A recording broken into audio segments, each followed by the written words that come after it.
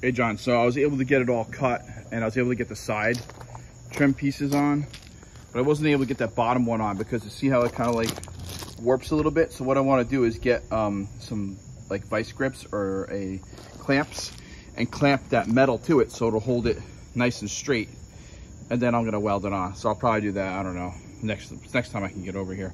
We have family coming from England this weekend, so I might not be able to do it this weekend, but in any case, so this is what it looks like when it's opened up.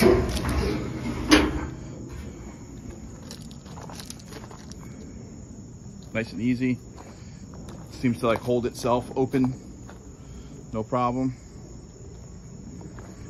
So there's a little bit of water in there.